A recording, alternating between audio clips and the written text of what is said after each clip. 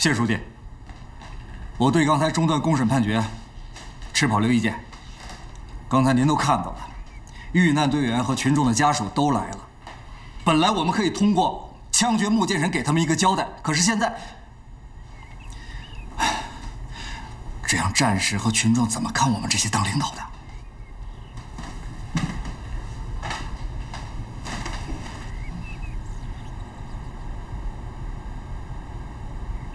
我来说说我的想法。龙志文同志说，他的家丁居然要强迫他去香港。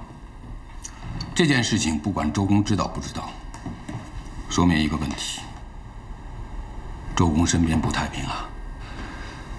这也印证了穆剑臣所说的要出事儿，这是吻合的。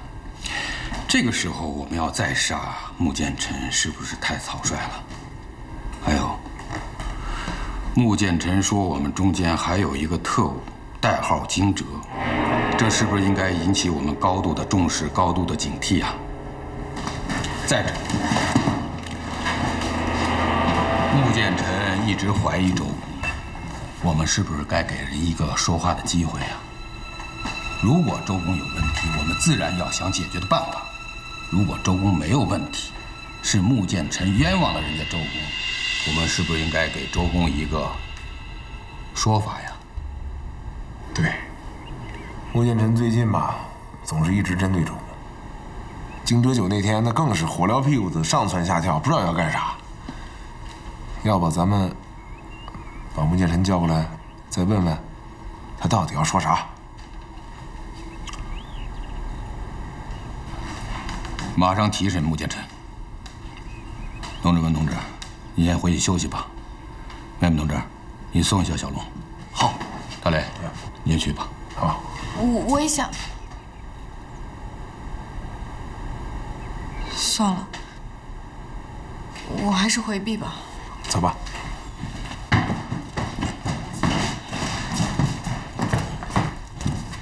那银炼山还要不要打？打，当然要打，而且坚决要打。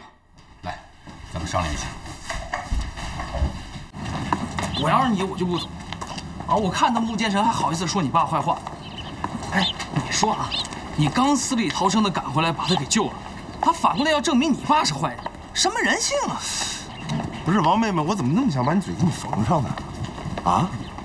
我打了大半个中国，打到广西，我就没见过一个像你这样的人，唧唧歪歪，扁的圆的全让你说了。我向着理，谁有理我向着谁呀？你有理，你最有理了。 嘿，别说你这么夸我两句，我还真觉得不好意思。哎，不是，我说你这个人，我真不想跟你这种糊涂人说话。我现在相信穆剑臣不是坏人，跟他说不说我爸坏话无关。但我也不相信我爸是坏人，跟他说不说我爸坏话也无关。哎，小龙，说什么呀？都把我绕糊涂了。你最糊涂了。 哎，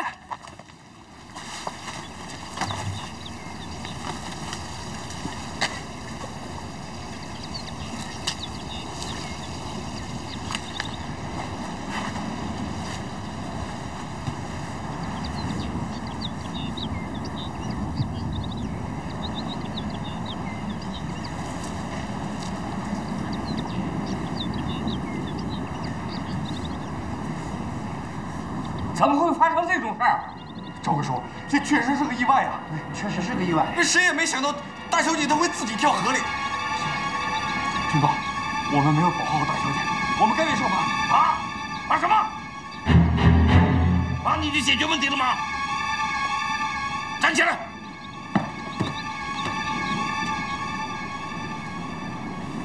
找过了吗？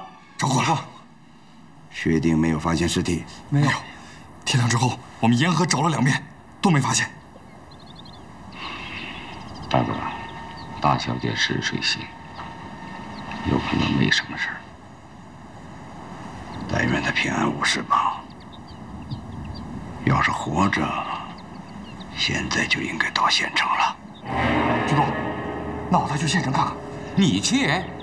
你这不送上门去吗？啊，典型的不打自招。这样，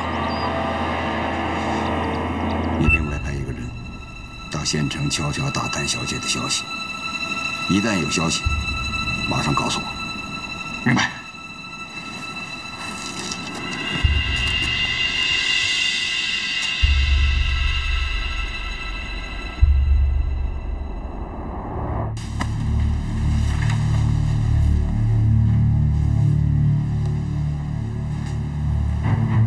有什么想法你说吧。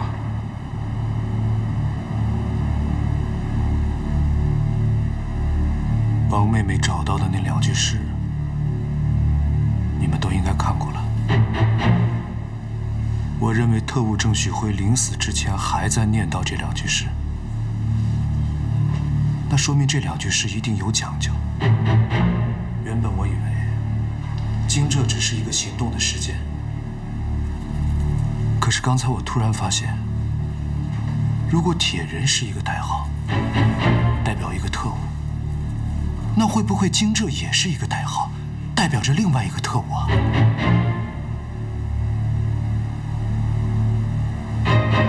当然，这只是我的推测。到现在为止，我没有任何证据。你还敢推测？当初你推测惊蛰是敌人的一个行动时间，说要出大事，结果呢，什么事儿也没有发生。倒是好端端的一个收枪表彰大会被你给搅黄了。收上来的枪不但没拿回来，倒让土匪洗劫了10条村。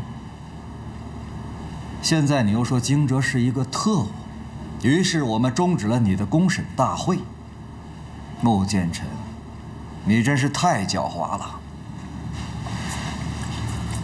干部县长，谢书记，你们还记得我一直给你们提的黑衣人武装吗？记得。你要说明什么呀？在凤岩我被他们抓住的时候，我发现他们的手腕上都有红色的刺青图案。后来我逃了出来，被小龙同志救到他家。简单的说，我在他的家里也发现了相同的红色刺青图案。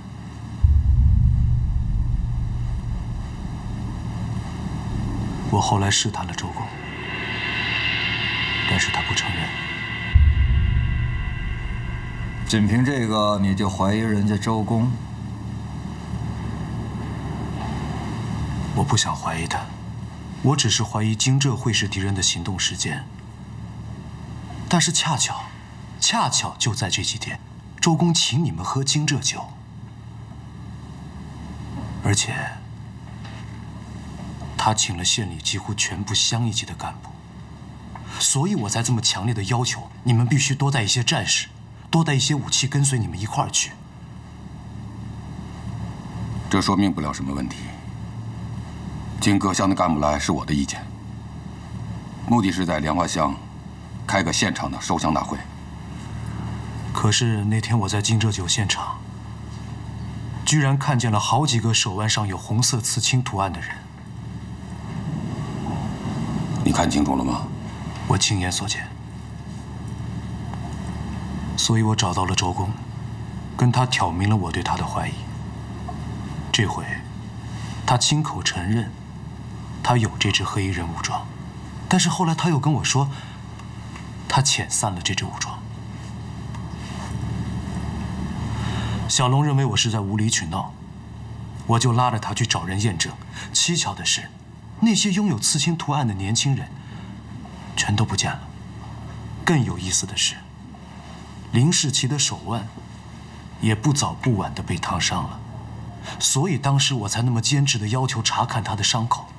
当我看到他的伤口真的是被刚刚烫伤的时候，我几乎可以确定，惊蛰就有问题。应该说，周培龙设计了一个针对您、针对甘副县长、针对所有战士和针对所有乡干部的一个鸿门宴。所以那天我会亲口验菜，我会不让战士们喝酒。我本来还想去验酒，可是突然间被一帮喝了酒闹事的乡亲们打断了。把酒桌也推翻了，我来不及验证。是啊，这个酒桌掀翻的真是时候啊。是，所以我觉得这可能也是提前安排好的。可是那酒小龙也喝了，结果怎么样？不也没事儿吗？这一点我想不明白。来吧，各位，举起杯来。来。易团长。哎呀，点子兄弟，在今天这个场合，我称呼你一声点子贤弟啊，易团长，怎么着？贤弟看起来情绪不高嘛？嘿嘿，怎么？是不是有些后悔呀？他狗才后悔！老子是受欺负了，高兴得起来吗？军长面前，大家都是兄弟，最好别老子长老子短的。就是老子就老子长老子短的，怎么着？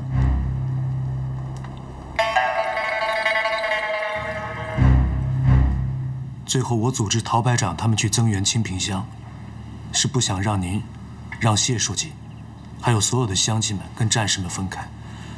如果他们走了，只剩下我们，我担心被人设计，我担心我们出现什么意外。谁知道耽误了救援，死了那么多人。我是个医生，本应该救人，可是不但没有活够救，反倒害死了那么多人。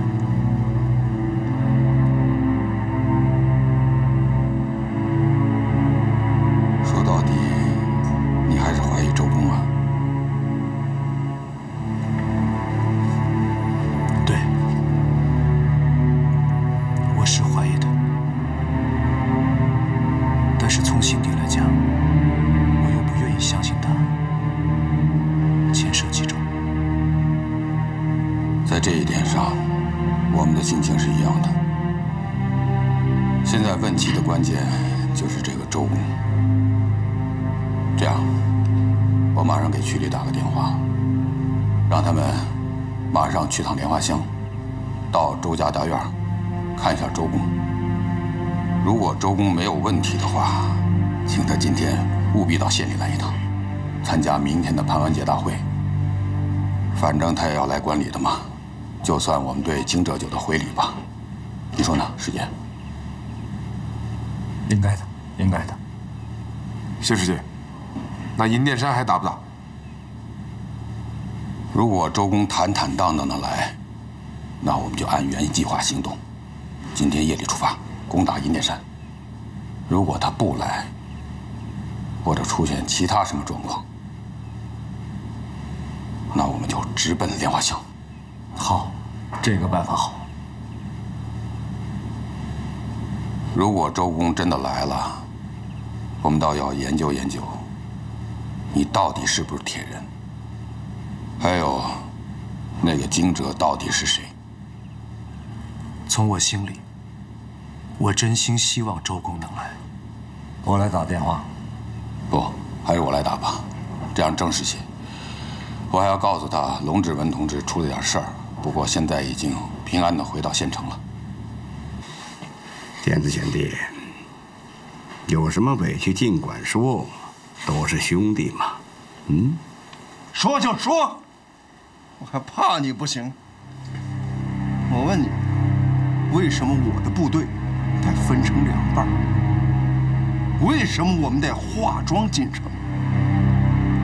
为什么2团3团不干这种舔刀尖的买卖？狗咬吕洞宾，不识好人心。你说谁是狗？骂的就是你这个狗东西！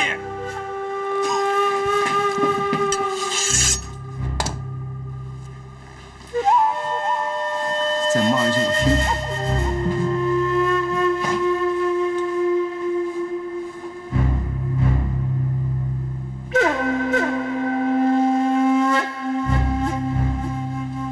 大家稍安勿躁，这件事儿我来解释。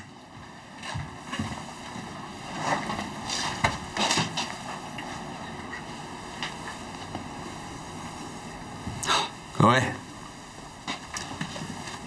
慢慢聊，慢慢聊，我失陪一会儿。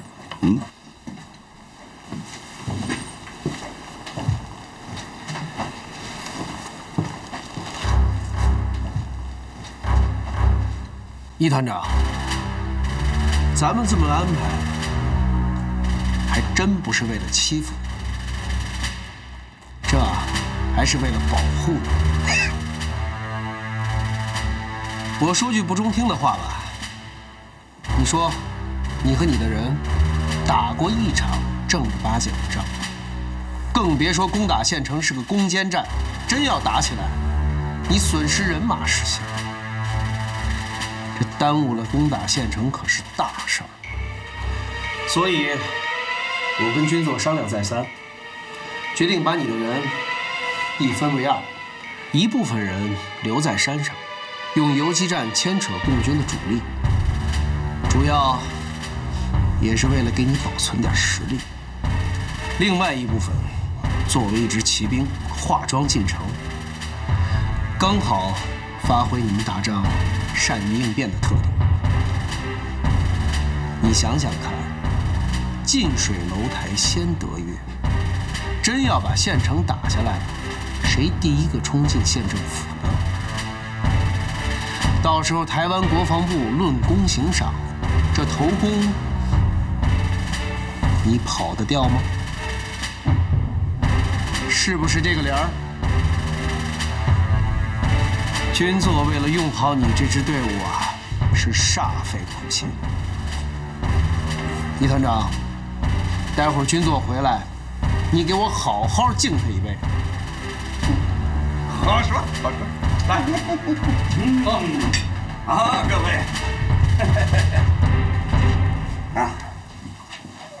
来呀，军座，那个刚才那事儿，参谋长都跟我说了，来敬你一个，谢谢。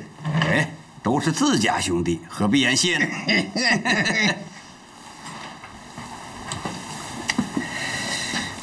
几位，失陪了。 我得马上去县城一趟。军座，非在这个节骨眼去了。事出紧急，我必须得去。那行动怎么办？我走以后，由参谋长你作为节制，赵贵全权配合。那谁陪你去啊？3姨太就行了。这要是万一打起乡政府，县里边知道把你留下怎么办？ 我说过了，不要管我，行动照旧，就这样吧。军座是要进县城救自己女儿吧？是啊，出了点差错，女儿被困在县城了。我都得问一句：要是共产党不让你女儿回来，你是不是就留下？ 贤弟，我不是说过了吗？我自有安排。你安排个屁！女人都带走了，这把我们兄弟撇在这傻呵呵的开会，你带着女人进县城找女儿，你们全家团聚了，把我们都给共产党，再派兵把我们一网打尽，啊！这帮兄弟。 成了你给共产党的见面礼了，军座，这如意算盘打得够精的。放肆！老子今儿就放肆了！我把话撂这儿，今儿谁也别出去，要走也行。等行动开始以后，对，谁也别想走，谁别走。 我看你们是活腻了，来！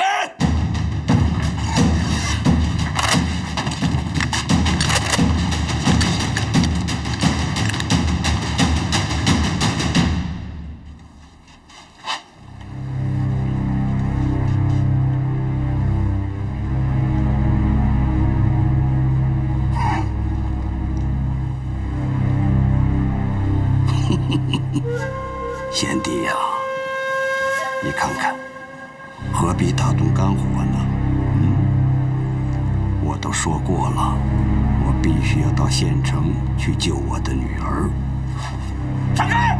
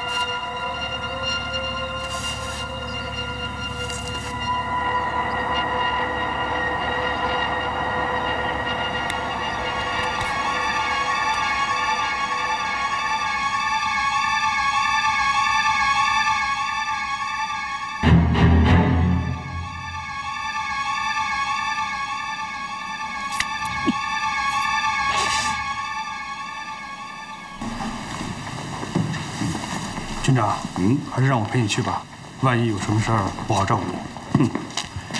真要有什么事儿，你去也没用。那我就多带几个兄弟。既然不方便，还不如不去，反而更方便。军长，信号，立马。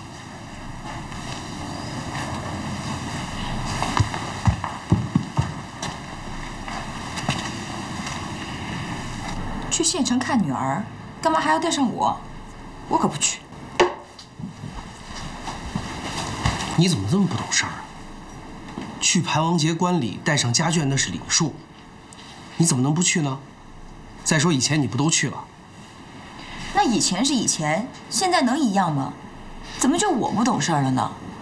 你看看现在你们多少人进进出出周家大院，这难保共产党会收到一点风声。万一是鸿门宴呢？去了就回不来。所以说军长他才要单刀赴会，为的就是不让他们怀疑。那既然是单刀赴会，干嘛还要捎上我呢？万一有一点情况动起手来，我一个女流之辈，那多碍手碍脚啊！让他带几个精干的弟兄去不就好了？这就是你不懂了，这叫障眼法。越是带上你这种女流之辈啊，越安全。你别说，这姜啊，到底还是老的辣。辣个屁！我怎么一点都没感觉到？都什么时候了，你能别老想着你那点事儿吗？玉林，你怎么还不明白呢？我这是怕，过去万一有情况，我就再也见不到你了。以前是以前，现在我不一样了，我有你。我有了你，我不怕被他们进米缸，也不怕被他们杀头。可是我怕的就是，万一我这一走了，咱们两个就永远的分开了。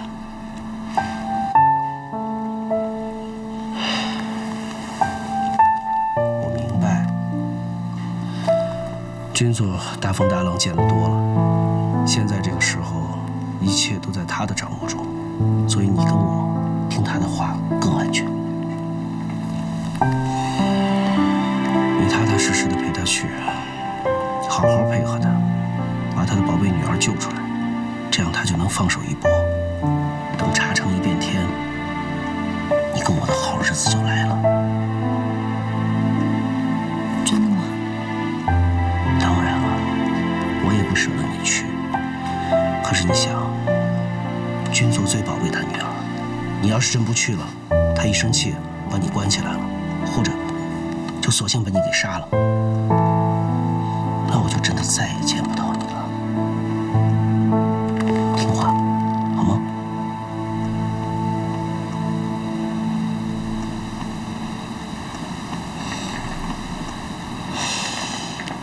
好吧。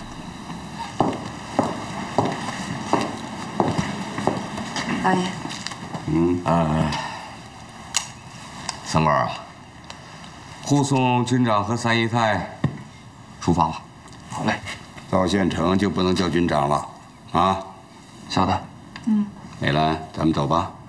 哎，赵贵，好好照顾特派员。好，军座慢走。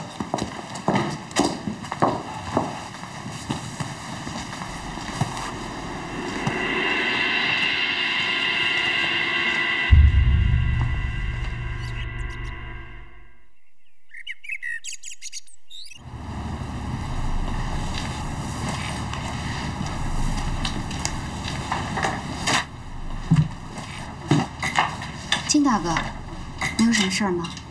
你有什么事吗？小大人挺管事儿的啊，我有事儿找你商量。您不担心我私通土匪跟特务了？那是另一笔账，咱们回头单算。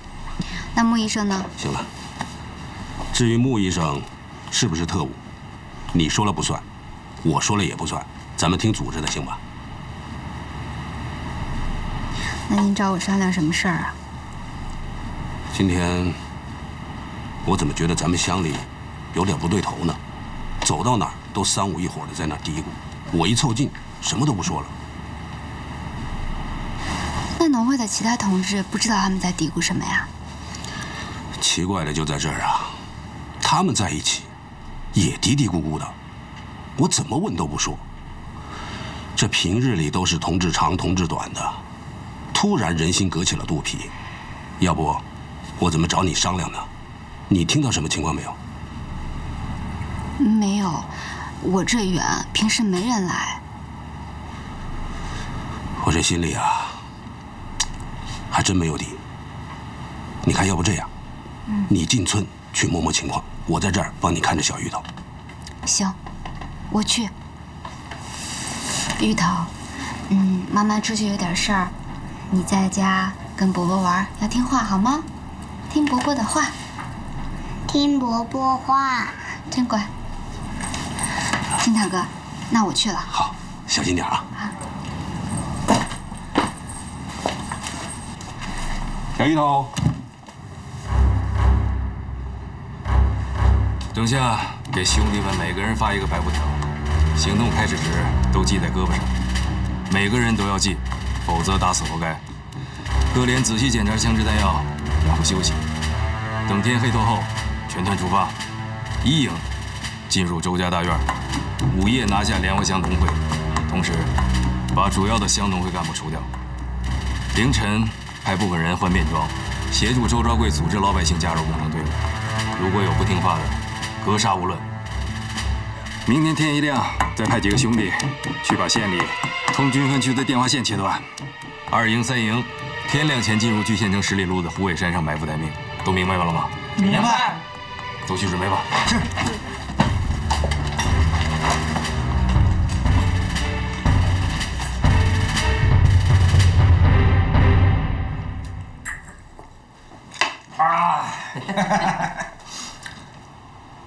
颠子哥，这个，一团长，一团长，好，一团长，哎，听说茶城一带把你的仙人藤传得神乎其神的，就像那个太上老君的仙丹一样，那么灵。哎，今天咱们兄弟难得见面啊，让兄弟见识见识啊，把酒先喝了啊，来，比太上老君的仙丹厉害，是不是？当然了。说说，你说说呗。来，咱换，好，换大碗，大的，来喝。来，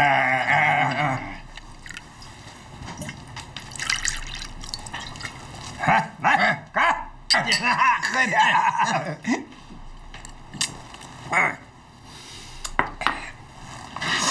看在咱兄弟马上一起拼命的份上，我让你见识见识这根仙人藤。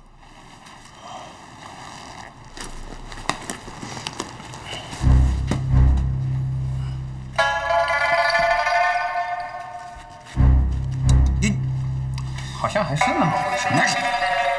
哎，说，我告诉你，这可是根千年骨头。哎呦，我每年把这个骨头切下2片，薄薄的2片，泡到酒里面，再采一些粗壮的山藤，也泡到酒里面。这些山藤全是宝贝。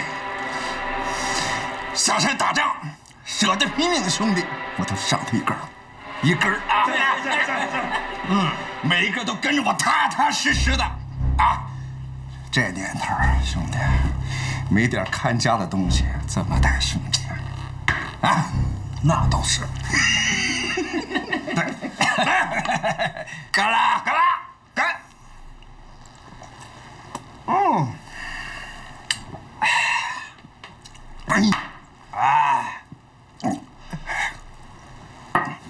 夫人，等咱们报完了仇，就把债主的遗骸找回来，葬在银锭山吧。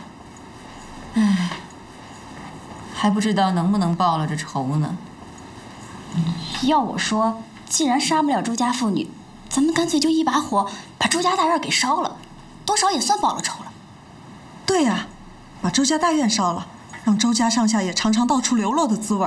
就是，等天一黑，咱们就把周家大院给他点着了。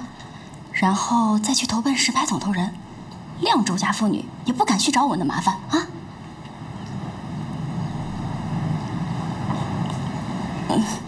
夫人，你跟总头人之间的心结就那么深吗？虽然他攻打过咱们铜锣寨，那也是为了你好啊。再怎么说，你们也是父女呀。要不是他攻打山寨，我就不会小产。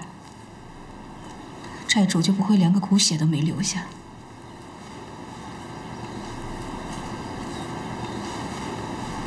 那个娃仔今年要是活着，得有4岁了吧？那要不咱们去投奔玉林哥吧？除了总头人，咱们也就他这么一个亲人了。就是不知道这个玉林哥是不是真心对夫人好，值不值得相信？反正我觉得他挺看重咱们夫人的，那也要看跟谁比。跟，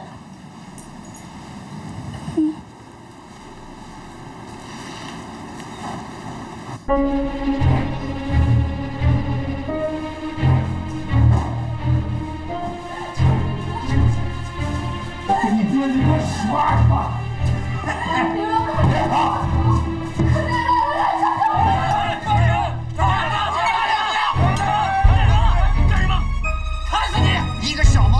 周家大院撒野，你是不是不想活了呀？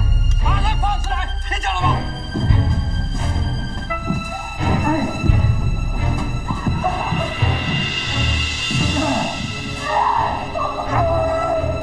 别给我开枪啊！告诉你们，我们家大王可是你们老爷请来的贵宾，我们是替你们家卖命的。玩你们家个女人怎么了？你放屁！周家大院的女人不许你们碰！这些下人啊，都知道个屁！我们大王要是不玩爽了，哪有心思管你们家老爷这屁事啊？我们早回银锭山了。到时候你们家老爷怪罪下来，你们担待得起吗？啊！给我等着，等我回来就把你剁成肉泥。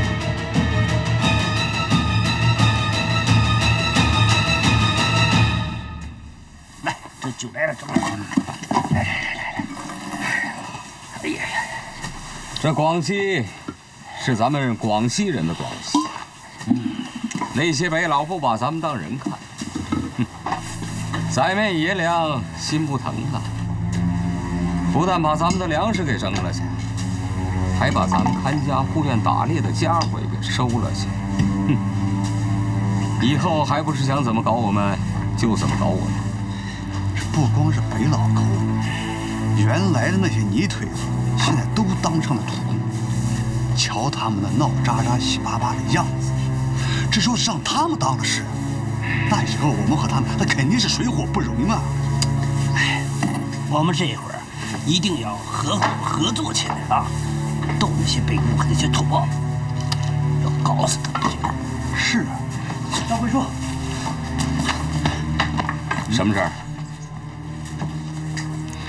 那还不宰了这个王八蛋？我们本来是要宰的，可是那个土匪说他们是来帮咱们拼命的，要是不犒劳他们，他们就要回阴间山了。好啊，那等拿下了茶城，老子亲手宰了这个王八蛋！啊，来。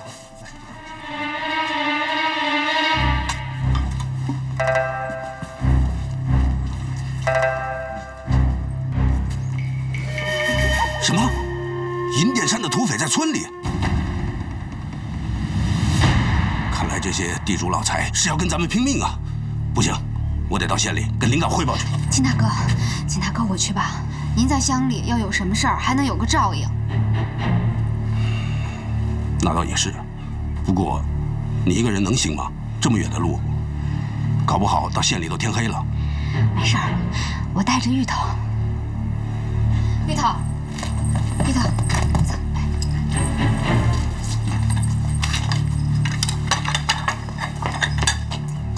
金大哥，您在乡里要注意安全。我知道，你放心吧，我手里有家伙事呢。走吧。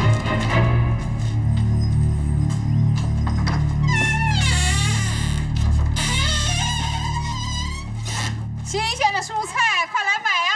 这多好的菜呀！快来买菜喽！新鲜的蔬菜。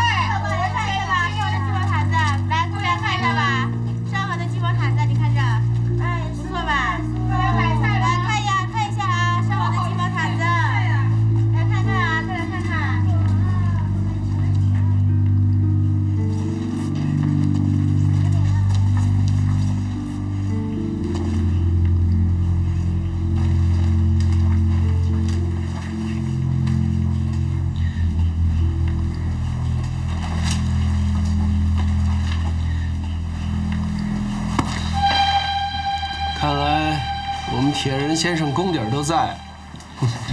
好大的胆子，敢跑到这里来，万一被抓到怎么办？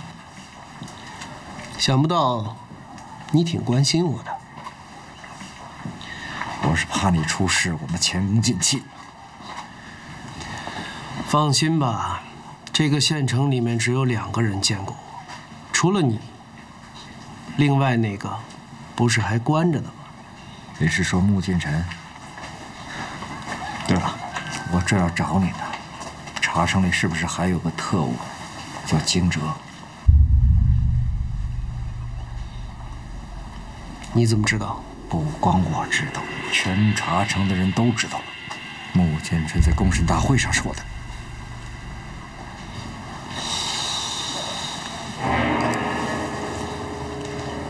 又是这个穆剑臣。对，他说的没错。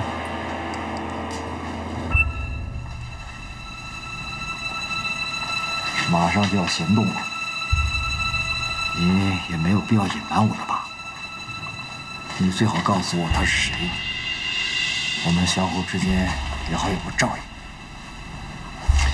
你只需要知道，确实有这么个人，而且他就在现场。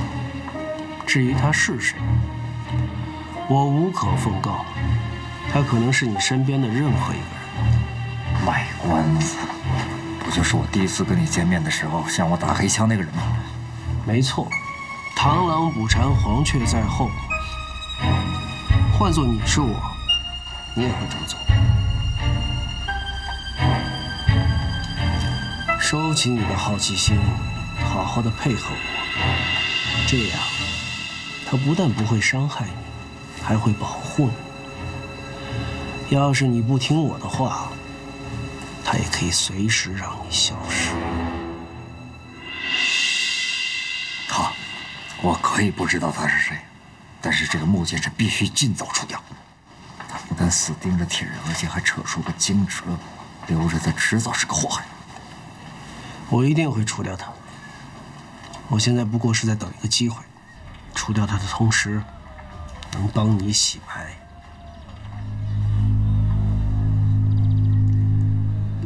我不是说过了吗？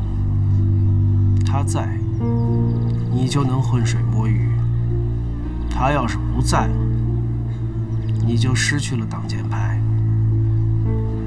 还是别管他了。很快，明天一起事，他不想死都不行。钟所长，我觉得你想的有点多。这个穆剑臣属猫的有9条命，怎么打都打不死。赶紧除掉他，别耽误了大事儿。到时候别怪我没有提醒你。